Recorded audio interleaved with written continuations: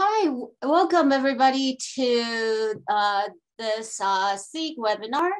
My name is Sayuri Sharper, and I am the president of the MIT Social Entrepreneurship Alumni Group.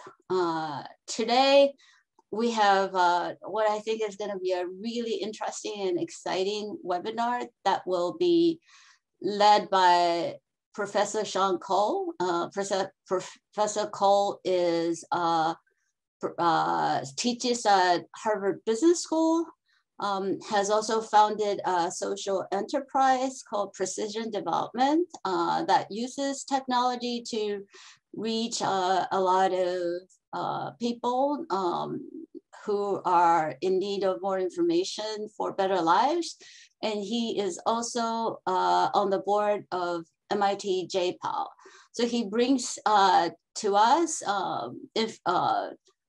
perspectives from both teaching and research, as well as his experience on the ground. To make the conversation even more interesting, we have with us 4 social entrepreneurs who are running companies that are using technology, again, to reach as many people as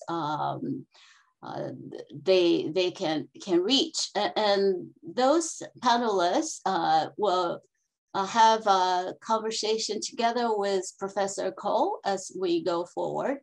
And the panelists are Sonali Mehta Rao from WASDA, Christopher Sheehan from WorldCover, Sebastian Zapata from Elpha, and Aloysius Ada from Farmerline.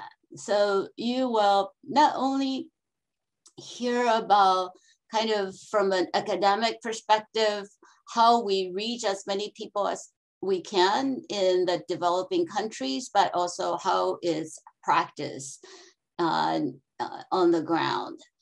So I am going to be the moderator for this session, and we will start with Professor Cole providing us with some background, and then we'll move forward to the conversation. So before we get started, I just wanted to introduce who MIT SEAG is. We are organized under MIT Alumni Association, and our mission is to bring together MIT alum and like-minded people to co-create a better world through social entrepreneurship and impact investing. By social entrepreneurship, we mean organizations that address a basic unmet need or solve a social or environmental problem through a market-driven approach. In terms of impact investing, we mean investments made in companies or organizations with the intent to contribute measurable social and environmental impact alongside financial return. So we need both of these groups of people to push us forward in our agenda to make a better world, and everybody are encouraged to be part of our community and to join. Just go to mit-seag.mn.co.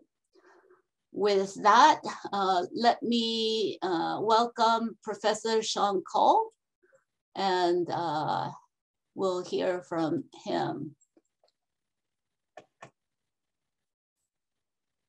Great, it's a real pleasure to be here, and greetings to MIT alums and other interested people. So as mentioned, I'm on the faculty at Harvard Business School where I teach a class on impact investing, and I'm also the co-founder of this nonprofit that I'll talk about. But very briefly, my background, I was at MIT from 2000 to 2005, where I did a course 14 PhD with my advisors, Abhijit and Esther and Sendel, 2 of whom went on to win the Nobel Prize. And this is my wife and myself in Stockholm a couple of years ago at the party. This nonprofit that I'm talking about today was actually co-founded with the 3rd winner of the Nobel Prize, Michael Kramer, who was a professor at Harvard at the time. I've been at Harvard since 2005. I do a lot of research on financial services for the poor and impact investing. I teach in the MBA level, basic, Fin 1, Fin 2, as well as an impact investing class. I have a role at the Poverty Action Lab where I'm co-chair for research, education, and training. And I also do some advisory work for BlackRock and TPG Rise and Meridian, which are financial services companies.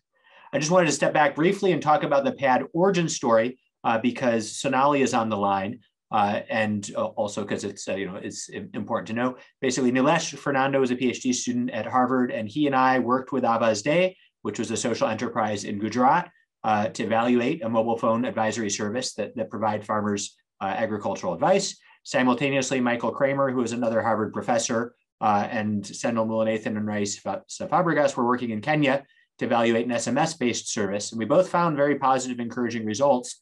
And together with two other people, decided to create an organization that was would go on to design, deliver, and evaluate services. And I say, if you're an MIT alum and you're watching this, maybe you have some interest in tech and development. We're always looking for support and help on product design, tech management, et cetera. So if you're interested, just drop us a line. But let me step back. I'm just going to take about 10 or 12 minutes to talk about precision development and our approach. And then I think we're going to just open it up to a much broader conversation. We've got a lot of really interesting people on the line here who are going to tell you about fascinating things that they're doing in other countries and contexts. And it's not impossible to imagine that this conversation could spark a future collaboration. So PXD was founded as Precision Agriculture for Development, but about 3 months ago we made a decision to explore interventions outside of agriculture. So the X now stands for, the unknown variable, or you can sub in for whatever you want. But I'll talk primarily about agriculture because that's where we work. It's a global nonprofit organization operating in 10 countries in Africa, Asia, and Latin America. It was co-founded in 2016 by 3 professors and an MBA alum from Harvard Business School. Right now, we have about 200 employees with a mix of technology, data science, agronomy, researchers, and program managers. The mission is to provide actionable information and other scalable services to people in poverty to empower them to sustainably improve their well-being. One of our founders was sort of saying he was previously in a philanthropy role and he was scouring the world for compelling philanthropies, and he was sort of frustrated that even the best philanthropies were growing at a rate slower than the population of smallholder farmers was growing. So as many checks as he wrote, he felt that they could never actually cover the entire base of smallholder farmers. So he was excited to join us because our goal is really to develop interventions that can scale to reach 100 million smallholder farmers. Most of you are probably familiar with smallholder farmers. They're 70% of the world's poor. Global food demand continues to grow. We've got important concerns about climate change, soil and water constraints. We've got yield gaps around the world between what we could be getting, say in corn, rice, and wheat, and what we're actually getting. And especially in Africa, you've seen yields not grow nearly as much as you might have expected based on growth in other countries, and sort of a lot of questions about how long it will take for the green revolution to truly transform African agriculture. There's also a view that we hold deeply that there's a tremendous opportunity. There's information that exists, but farmers may not have access to it, or they may not trust it. It may be out there, but they may not know whether to believe it or not. And the arrival of mobile phones in rural developing settings has enabled both access to information from the farmer side, but also individual level customization in terms of content that we push to the farmers. We build farmer profiles, and then we can tailor the information to them based on their seed variety, their planting date, their soil type. And so we've seen dramatic growth in access to ownership. And now we're seeing, certainly in India and less quickly, but also present in Africa, the arrival of access to data services as well, which opens up an entirely new set of tools that you can offer to farmers. So what we do is provide quality agricultural advice. We collect information from the farmers on their location, their agroecological zone, sociodemographics, crop variety, water management systems. We combine that with agricultural data, whether that's soil type or soil tests, if the government's providing those, rainfall, market prices, pest disease outbreaks, and then provide customized recommendations to the farmer with regards to input recommendations, management advice, weather, market information, weather-related content, and others. I think, you know, we work in a variety of modalities. So in Africa, we tend to focus on SMS because the cost of voice is substantially higher. In South Asia, we use a lot of voice communication, which helps bridge literacy gaps. We do regular push calls timed around the crop calendar to farmers. There's an IVR as well as a Q&A hotline. So basically farmers can call in, record a question, and they get a customized answer pushed back to them within 4 hours. So it is a two-way delivery service or communication service where we sort of crowdsource the problems by relying on a constant flow of inbound questions as well as outbound surveys to make sure that the information is timely, relevant, and actionable. We're making some progress on launching mobile apps as well. I guess we have a slightly animated version of an SMS service that we have in Kenya that Safaricom sent out to the entire nation, where you text farm to a short code, and then you give them your name, and then you can answer some sort of A/B questions, give your location, and it will sort of, the chat bot will figure out where you are, what type of crops you're growing, and then start delivering customized advice at, you know, I should say, we're a slightly poor fit for this setting in the sense that everything we're doing is free to the farmer so far. And it's not that we are opposed to the idea of collecting revenue from farmers, but in our experience, it's very expensive to collect revenue from farmers. And we're also very committed to reaching the very poor farmers. And so as soon as you start charging for services, we've seen in many other settings, use of those services drops a lot. So right now, our primary buyers of our service are governments or bilateral, multilateral aid agencies, although we've done pilots with input dealers and other entities as well. And I'm happy to talk more about that if we get time. So our theory of change is outlined right here. We want to acquire customers and focus a lot on user engagement, which is something that's very easy to measure as an outcome. So are they listening to the messages? Do they pick up the call? Do they call in and ask questions? And every message we send out, we ask them to rate the message at the end of the message. So what kind of feedback do we get from them?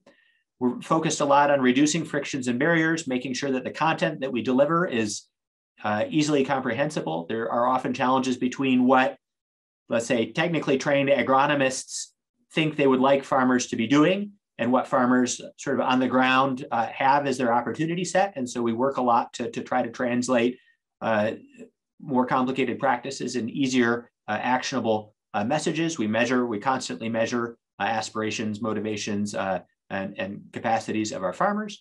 We're focused a lot on behavior change. Are they adapting the recommended inputs or the recommended farming practices? And we've gotten lots of evidence. I'll talk, I think, a little bit more about how we evaluate our services later on, that we are successful in changing farmer behavior, and with the ultimate goal of improving farmer and household welfare, whether that's crop yield, livestock production, avoiding crop losses. We focus a lot on benefit cost ratios and on what things will benefit farmers. So what is different from other attempts? And at one, it's interesting to hear the stories after I'm done, because when we first surveyed the space, we felt like there were a lot of entities out there that were trying to develop revenue models for smallholder farmers on a for-profit basis and not reaching very large scale. Like, it was a difficult nut to crack.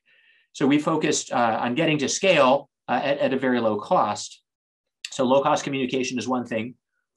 Human-centered design, so taking a very farmer-centric approach to our service rather than sitting in an office as an agronomist and thinking what do the farmers need to know.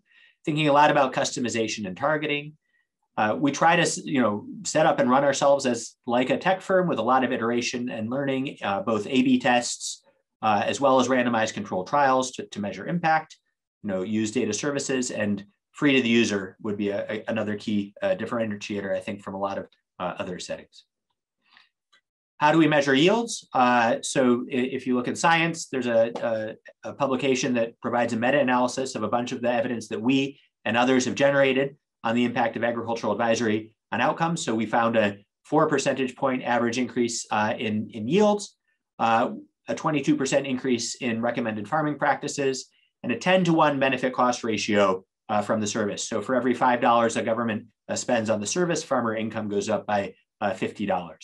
Now, we also found large variation in the impact estimates across studies, it turns out it's actually very hard to measure the impact of agricultural interventions on farmer outcomes because yields often measured pretty imprecisely. If you ask farmers what their yield is, they might have a good sense. They actually often don't have a good sense of the area of their land. And so it's actually pretty noisy. We've been doing a lot of work with satellites to measure yield via satellite after we've walked their field. We have a much more precise measure of how well we're doing. But there's sort of and I would say, another interesting thing is these are all on sort of version 1.0 interventions. I think the interventions are getting a lot better. So I expect larger impacts going forward.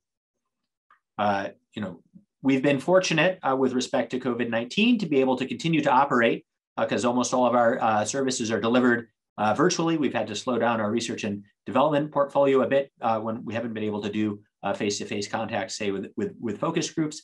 But we've even managed to expand into Nigeria and Colombia with remote programs. We switched some of our research and data collection to remote surveys rather than individual surveys. And in some areas, we've been collecting and distributing health information or information about market disruptions.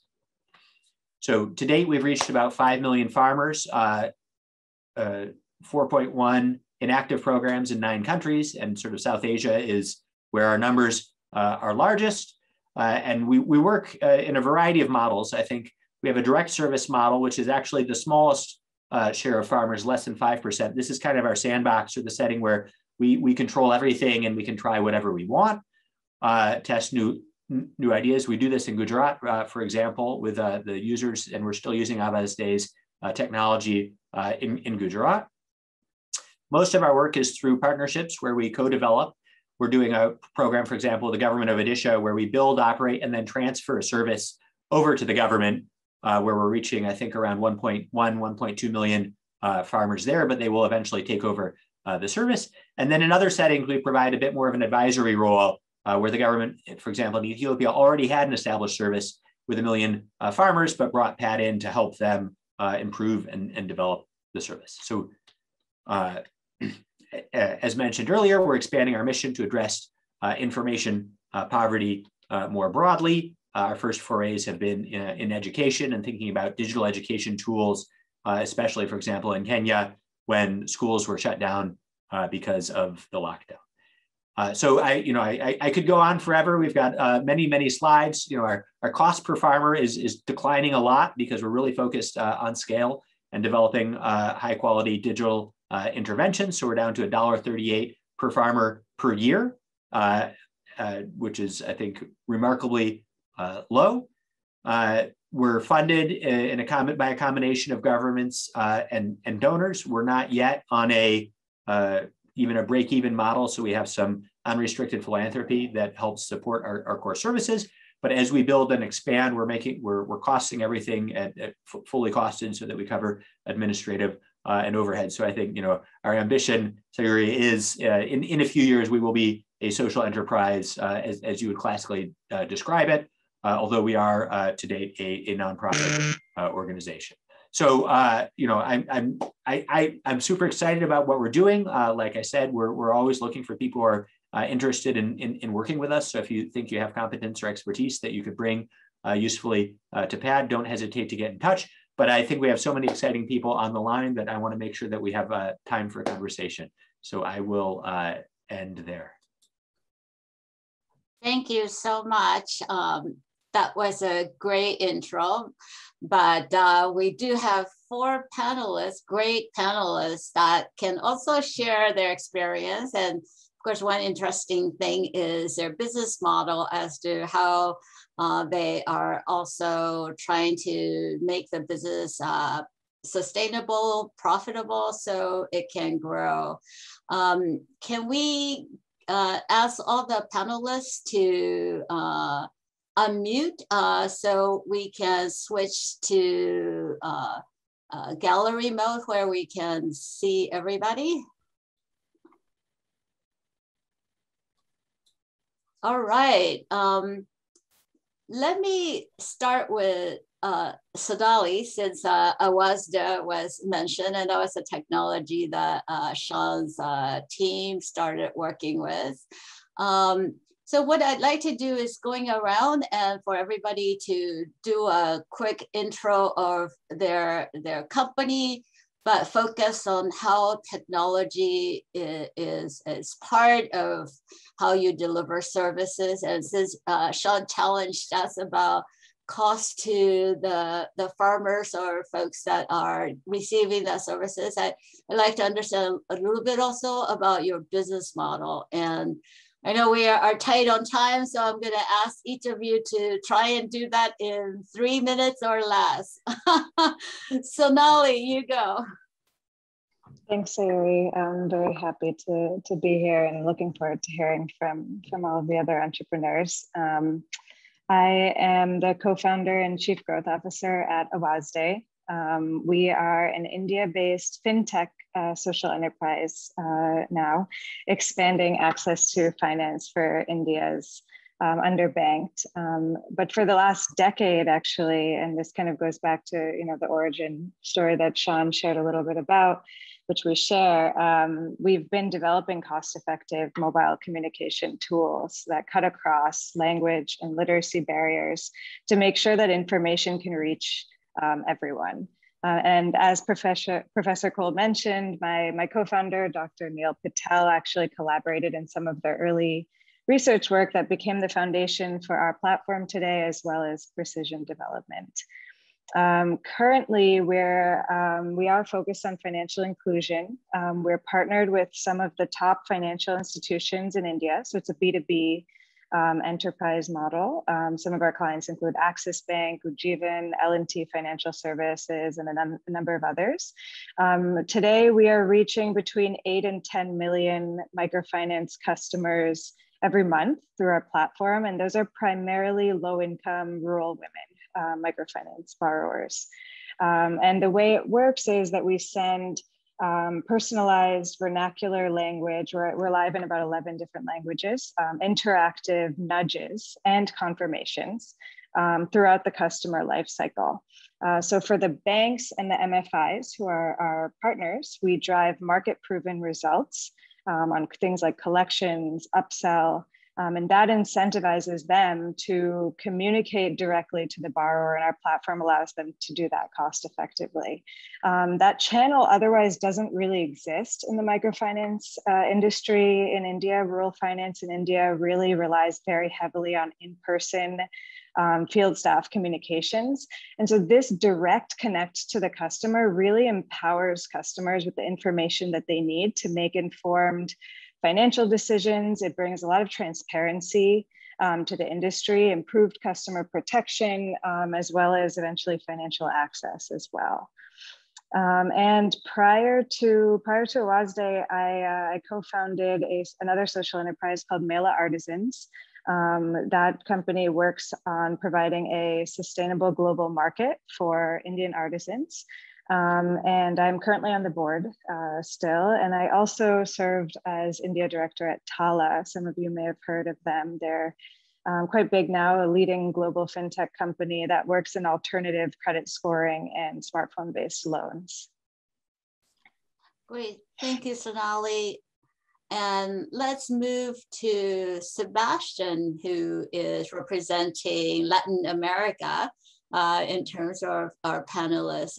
So quickly about your company, your business model, and how are you using technology to reach all the people you serve? So, hello everyone. My name is Sebastian. I'm the CEO and founder of Elpha. We are a Colombian-based company, and we have a network of more than 12,000 women that live and interact in rural Colombia. Rural Colombia has about 13 million people. So what we're trying to do is to connect these people that live in rural Colombia with products and services that we enjoy in our cities. And we do it through technology.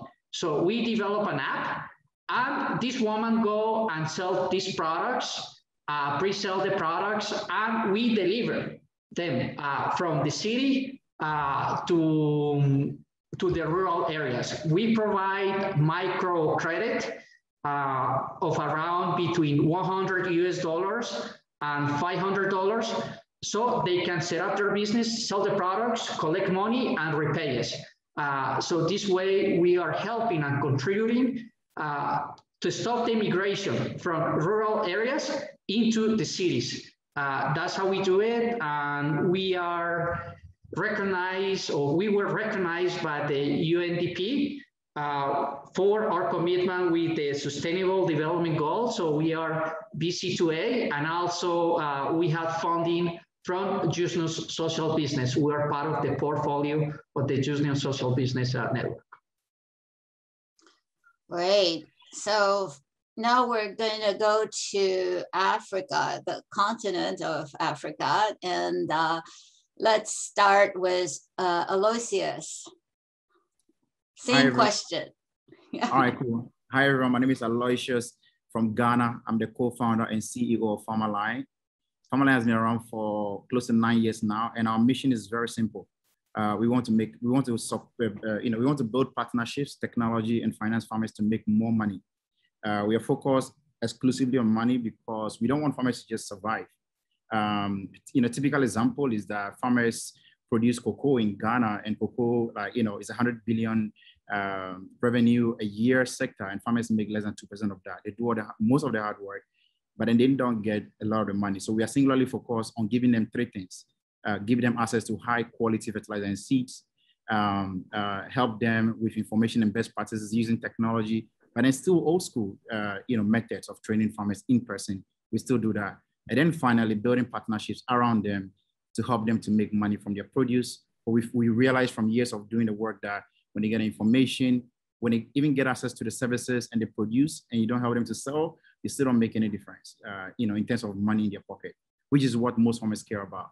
So that's what we focus on. And we do this across 25 countries around the world. Our work in Ghana, we are heavily involved in giving farmers fertilizer and seeds, but across other countries across the world, we basically license our technology as a service to mainly the food sector, the private food sector, like, so, the Hershey's of the world, the global commodity sectors. They are beginning to move away from corporate social responsibility work to sustainability work, which means that they want to bring our work as part of their work ongoing, and we see that as a very plausible path towards sustainability. So we use that approach to reach as many farmers as possible. Thanks. Great. And our last panelist, but also probably involved and have lots of experience. And maybe some of the aspect of the business that perhaps was too early is Christopher. Would you like to talk to us about your company, how you ran it, and any issues that you ran into as you try to scale the company? Nice way to forebode, but that's exactly right. So I'm Chris Sheehan, the CEO and co-founder of a company called WorldCover, where for the last 6 years or so, we brought weather insurance to smallholder farmers, starting in West Africa to East Africa, and actually even to Southeast Asia. We essentially used a technology called index insurance or parametric insurance, which has been around for decades, really, where we would use satellite imagery to measure rainfall in a certain area and pay farmers when it didn't rain enough for them to get a good yield. We went through the Y Combinator Accelerator 2016. We raised money from many venture capitalists, including Index Ventures, Greylock, Mitsui Sumitomo Insurance. Not so many impact investors, actually, but I could speak to that as well. Lots of experience pitching to hundreds and hundreds and hundreds of investors over that time. Many no's, some yeses. Yeah, unfortunately, really in the last year, just determined that product market fit was not in our future and wouldn't warrant another round of venture financing. So we took the decision to close the business down earlier this year. And so I'm happy to talk about that experience to anyone. I'm spending a bit of time mentoring, if I can, social entrepreneurs anywhere in the US, in Africa, wherever. So if any of you are attending and have some questions you want to talk through, reach me on LinkedIn. And I'm working on a new idea related to blockchain and foreign exchange in emerging markets too. So if that interests you, I'm happy to speak. I studied CS at MIT and finance at MIT way back in 2006. Thanks a lot. Great. So now I'd like to ask each of you again, and then we can just go by the same order, is why for-profit? And how do you think you are making a different impact by going for-profit rather than being an NGO supported by donor funding, perhaps in addition to getting some payment in other ways? So Sonali, you want to take that one and we'll go around? Mm-hmm. Sure. I will say that I do think that in the social enterprise sector, often there's a mix. So for example, with Awasde, some of our early work was grant funded. I will say, we have worked a lot in agriculture before in the early days and have kind of pivoted more toward financial inclusion. And a lot of the R&D behind that pivot actually came, we were only able to do that because we got a Gates grant, that allowed us to take big risks and try things out and do a lot of A/B testing and experiment. So I will say that, but I think in terms of why for profit, I think for me as an entrepreneur, it was always, one thing is that, your relationship with your investors, at least from my perspective, is one that's kind of more on equal footing or mutual respect as compared to kind of going out and seeking charity. That's just my personal opinion. I don't know if anyone, others would agree with that, but I just feel like there's a different relationship with, entrepreneur to investor. And that's, to me, that is important, and it's kind of empowering for the entrepreneur. I also, in terms of sustainability, being able to continue the work, it's great to get that, original grant funding, and there are organizations that are able to continue. But in many cases, when I've spoken to other entrepreneurs who have gotten some grant funding, or even nonprofits, there'll be something that works, and then, it's proven to work, and then the grant funding is, the grant funder is no longer interested, they're on to the next new idea, which is what they should be doing, I believe. But then, it's really hard to sustain a lot of times, to scale it up and to continue to constantly get more and more grant funding. I also think it's an interesting space to be in, right? Where Awasde, we have been trying to find the intersection of the interest between the financial institutions, in this case, banks, and their interests, as well as their customers' interests, who is, as a social enterprise, that's who I want to work with, right? The rural women, that's who I want to empower.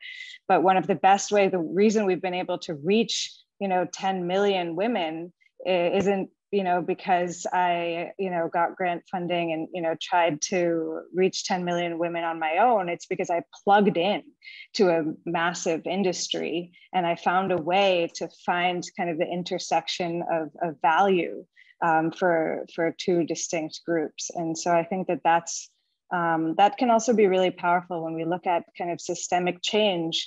It's not always possible to start from scratch. It's really important to be able to work within existing systems and power structures to achieve the results. And sometimes that can really fast track your social impact and your scale. Okay, Sebastian, same question.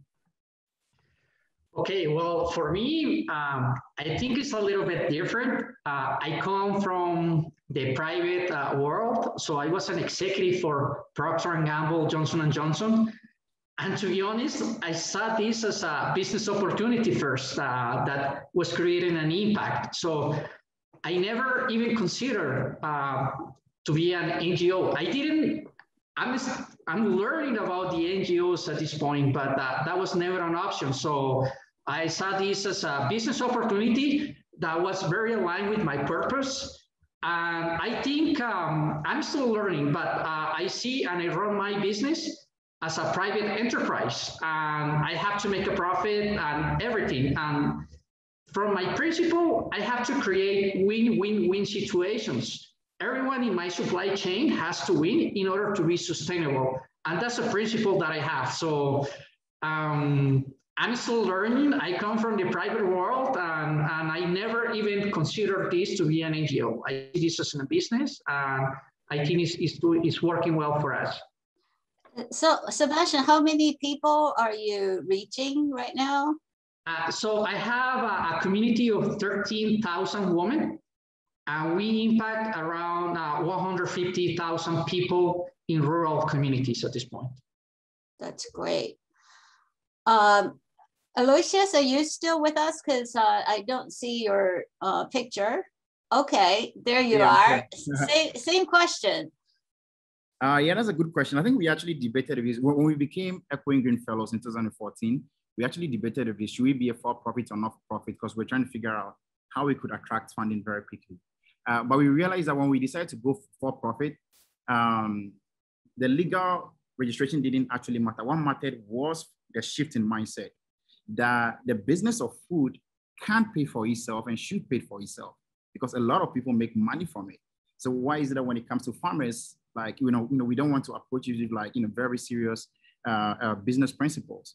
Like, for instance, like, and also another thing that we also realize is that like the true form of power is allowing nations and countries to run their food system by themselves. So let's say if we have a program, let's say in Ghana, and that program is dependent on donations from around the world, like for forever, anytime that donation stops, then those farmers will be left hanging when there's an opportunity to actually make money from it and keep it sustainable. Don't get me wrong, we got grants, right? So in 2018, we got about almost $1 million from MasterCard Foundation. That helped us to actually prove our model. That helped us to actually invest in infrastructure, get field officers, get them like motorbikes and all that.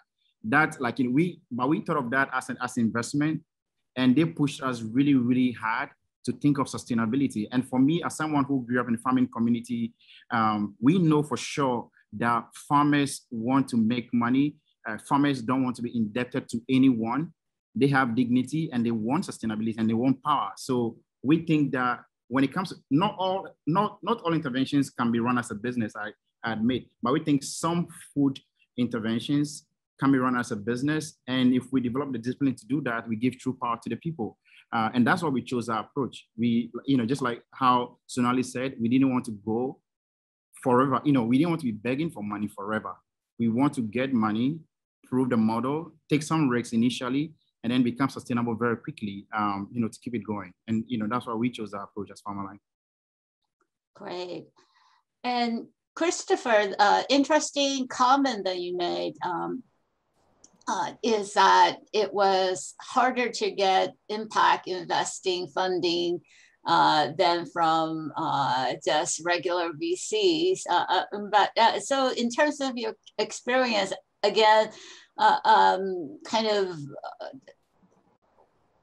why for profit, and then what are the impediments for going that direction, I guess?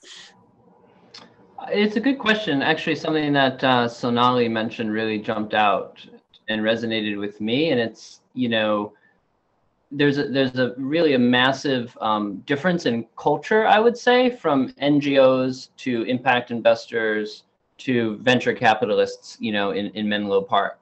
And as you get toward the VC side, there's a consistency in motivation. The other person on the other side of the table, what they want. They want $1 billion outcome, right? They want to return their fund. They have a heart too. They care about mission and values. And actually they're very excited when they meet, someone like me working on this kind of mission, in Africa or wherever. But it's much easier as I have hundreds of conversations about how to create a story that resonates with them. Whereas with NGOs and impact investors, there's this, and they themselves struggle with, even internally, right? How do we trade off? And then even if they get that right, how do they communicate that to the entrepreneur? Here's how we trade off. between impact. And if you're a woman-focused, and a company, or focused on formerly incarcerated people, or focused on Indonesia, what's the universe of people you go to? Has their mission changed every 5 years? Rockefeller, all these big organizations put out their 5-year plan or 3-year plan. Does it change? So it's really hard to navigate that. So I think if an entrepreneur is familiar and knows that environment very well, it could be a great option. But at least for someone like me, who's just kind of knows profit and dollars and cents, much easier to go the VC way. And I'm not sure on the statistics. I'd love to hear, maybe Professor Cole knows, but the amount of money in VC just seems to be gargantuan and available and kind of begging for ideas. The amount of money, unfortunately, in kind of the NGO and impact world feels a lot more capacity constrained. And that's another challenge for entrepreneurs. I mean, I'll just jump in here. I think we've taught often in our business at the base of the pyramid class at HBS, as well as my impact investing class, is, the target customer sector has a big impact on the financial viability of the business model. So, there are a few exceptions like microfinance, which have managed to have IPOs and sort of a successful business models at the very, very base of the pyramid. But even those models had a 10 to 15 year period where they were supported by philanthropy, where they figured out the business model and were able to scale and grow. And I think things like transaction costs and customer education become very relevant when you're talking about the very base of the pyramid, because I did some studies, Christopher, on weather insurance, and so you might have to visit 10 households and explain weather insurance, and 2 of them will decide to buy the product. But if you're trying to run a profitable business, those 2 who are actually giving you money have to cover the cost of educating the other 8 people who decided not to buy the product. And so all of these costs, and so if you're doing customer education and selling a $5,000 life insurance policy to somebody in Nairobi, where the premium is $5,000, then you can afford that overhead cost. But if you're selling a $10 weather insurance policy to a very poor farmer, then there's just no margin left once you take into account the transaction costs and the overhead. So I think I'm actually very optimistic about the value of private sector solutions in this space, because I think digital is going to dramatically reduce transaction costs when we can deliver customer education through video, when we can collect insurance premiums via M-Pesa and pay farmers back via M-Pesa. We can really drive down the transaction costs. And then there's the scope for value creation that the private sector provides. And I think, there's some beautiful things about a private sector enterprise often that is extremely focused on the customer, because you get daily feedback. If the customer's not buying your product, you have to figure out what's wrong and why aren't you delivering something of value. Whereas let's say, the public education space, the customer doesn't have a choice. They're going to send their kid to your school, and they're not, maybe you'll lose some people to private education, but there's a large segment that's just going to always consume the public school, no matter how good or bad the product is. And some of those feedback loops aren't present. So I'm bullish and excited about the role of private sector, but I think it just turns out to be quite hard to make it work in the very poor segments. Yeah, just a quick note on that. Thank you. However, even with the very, I think, true unit economics challenges for some of these businesses, addressing these markets, at least I found it was the impact investors who were, for whatever reason, most concerned about, the financial model. Is this sustainable? Is this what's the unit economics? How are you going to reach these people? It was the index ventures of the world, sitting on €1 billion of funds saying, yeah, Chris, here's $1 million to go try it out, and let's learn, as we go. And as an entrepreneur, that's what you want to hear, so you can get into the field and start building, right? Versus building more models to kind of support that story. This is great, and I'm so sorry that we only have an hour for this discussion, because I think we can go on for at least a couple of hours. But here's my last question, and then we'll open up for questions from the audience. So it's going to take a heck of a lot of effort, right? Because there are just so many smallholder farmers and people that need help.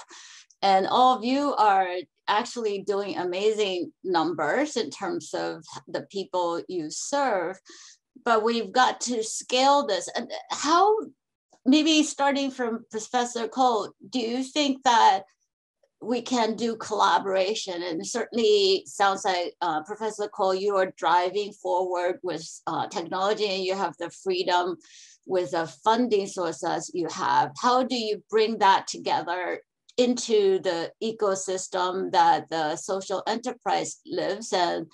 And then the other way, in terms of making more of a systemic change rather than kind of a one here, one there. Yeah, I mean, I think collaboration is absolutely essential here. And, you know, in some sense, we're selling to the government. So it's a collaboration between our nonprofit and the government. If you take Chris's example, I think one reason the insurance company was interested in investing in him is they saw him as having a deep expertise in this segment of the world that had no access to insurance.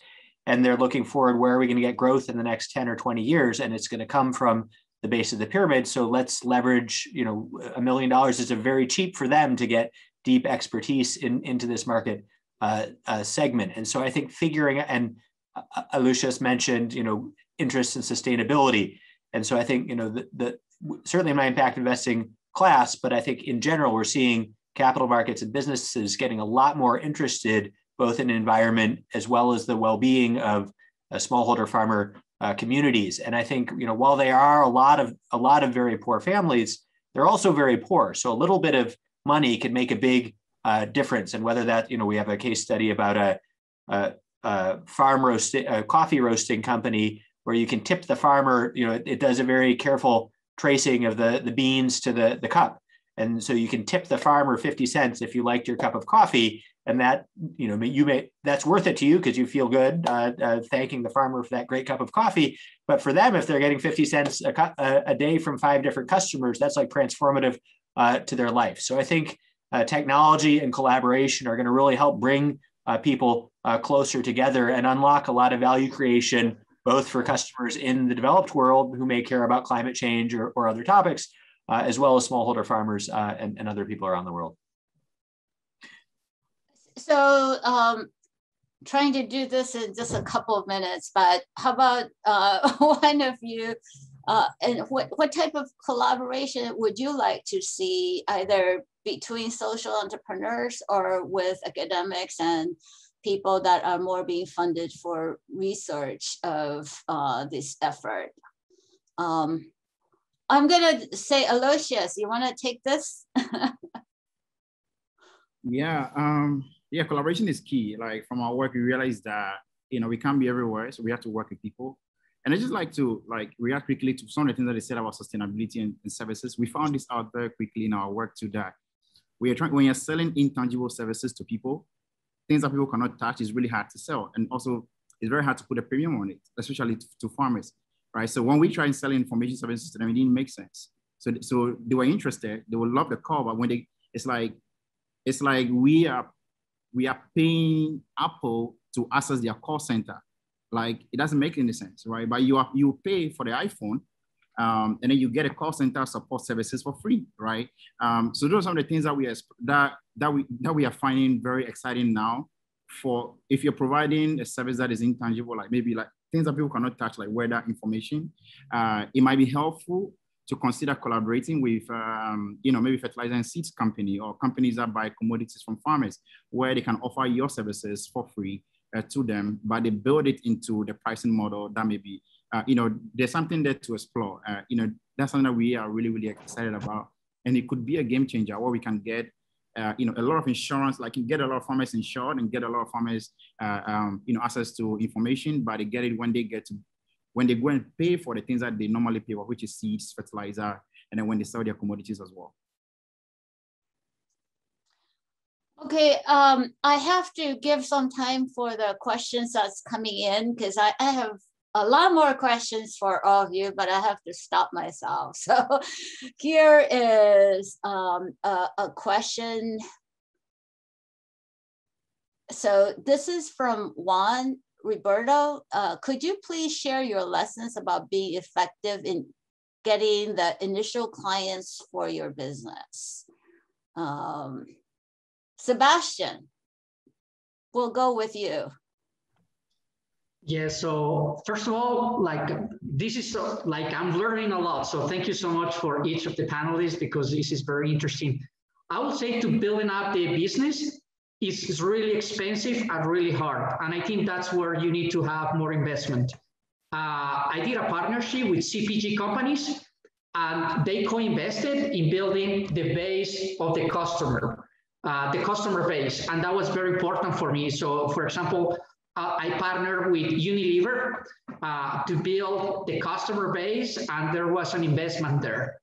Once that you have that customer base, it becomes more efficient, especially for my type of business that implies a lot of logistics, and it's very expensive to serve the initial customer. So basically, transportation costs was really high at the beginning because I was serving a very small base of customers. Once that you have the opportunity to fill the trucks and you have all your technology, so the fixed cost that I had at the beginning was high, but once you start building your base, costs go low. So I think when I'm linking back to part of the conversation that Professor Cole and Christopher were having about collaboration, I think if you are able to demonstrate to private companies that there is a strong benefit at the beginning, and then they can benefit from it, they are willing to invest. So in my case, that I come from Procter & Gamble, CPG companies, I was able to demonstrate that there were millions of customers underserved, and these people consume their products. But if we were able to build a logistical and technological base, they were going to profit from it. So to answer your question, the initial investment is high, but once that you build your customer base, it starts going slow. And that's where I believe you need to do a partnership with someone that's going to benefit in the long term or mid-term from that customer base.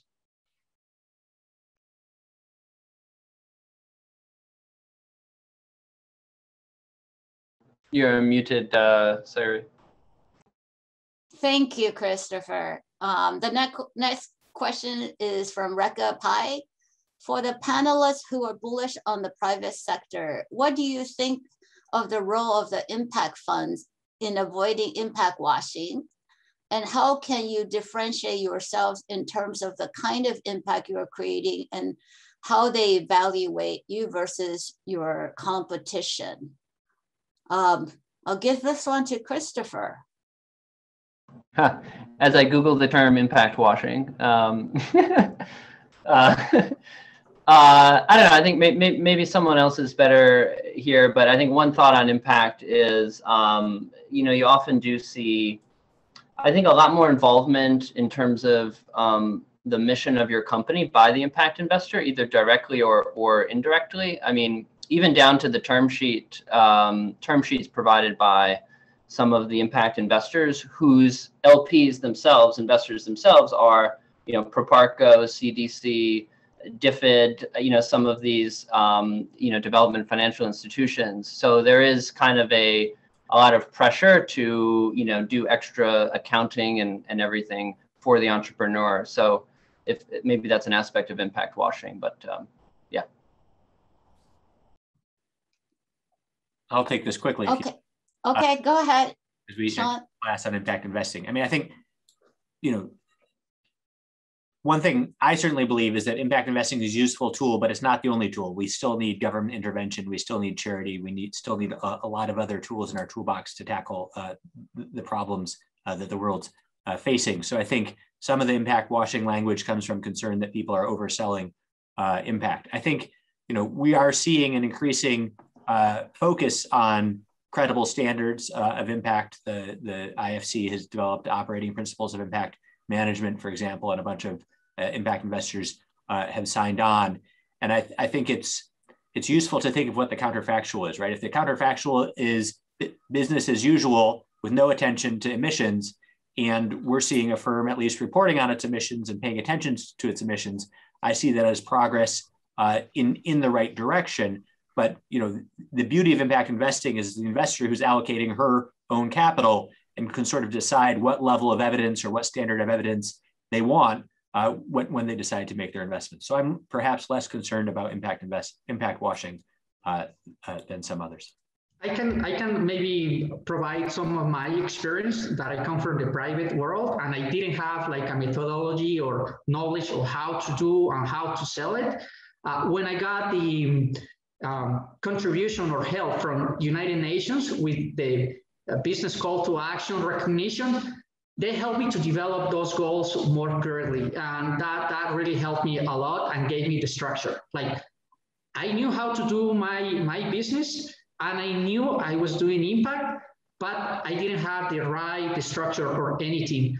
But working with the United Nations, that helped a lot. So, and having that recognition has helped me to have like better conversations with investors.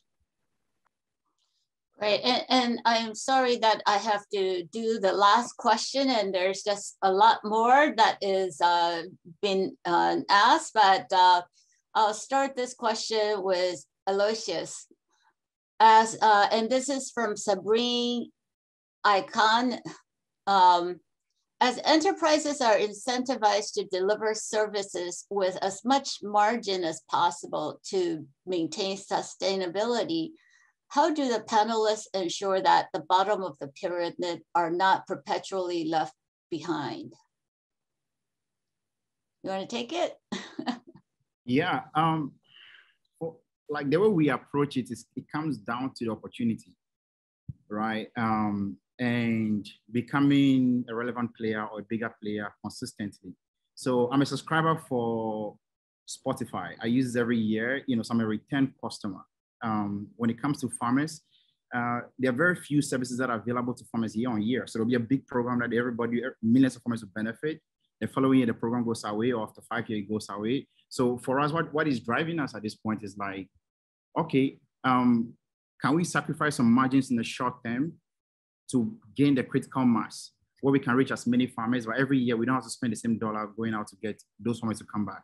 How can we ensure that the service is good enough that every year those farmers will come back and pay for themselves year on year? So when you focus on earning farmers coming back and building services that makes them come back, and then you have a strategy of sacrificing some margins in the short term.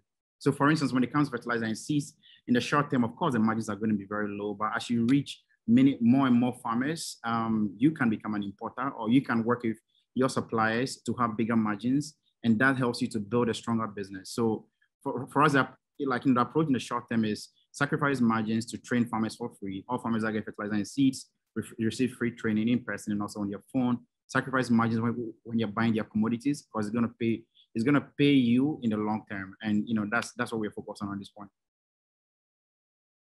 Great, and I'd like to give the last word to Professor Cole. Your comments, feedback, or advice to the panelists. Oh, I just want to encourage the panelists and anybody watching to jump in and try to change the world. I think the thing that at some level, I was just a pointy head academic 5 years ago, sitting in my office writing papers, and now I'm on the board of this organization that's serving 5 million farmers. And I think I'm probably a pretty good academic, but I wouldn't have necessarily thought that I was a great social entrepreneur. So I think, one key to success is just giving it a try. And I'm a big fan of what Avazde is doing. I'm super excited to hear about what Lucia is doing. I'm excited to hear about what Christopher's next venture is. And Sebastian, we're working in Colombia, so we may reach out to connect with you. So I wouldn't presume to give you advice. I just say kudos, great work, and I look forward to what you're going to do in the next 5 years. So last word for me, I think we're run out of time at this point, is that if you want to keep on this discussion, join the SEAG community. You know how to do it, or you can just email me if you have any questions, and we should keep this going because it takes all of us to really make a difference in this world. So with that, I'd like to say thank you for attending and goodbye. Especially thank you for all my panelists and Professor Cole. Bye-bye. Thanks for putting this together. Thanks. Bye. Thanks, Professor. Thanks, Larry.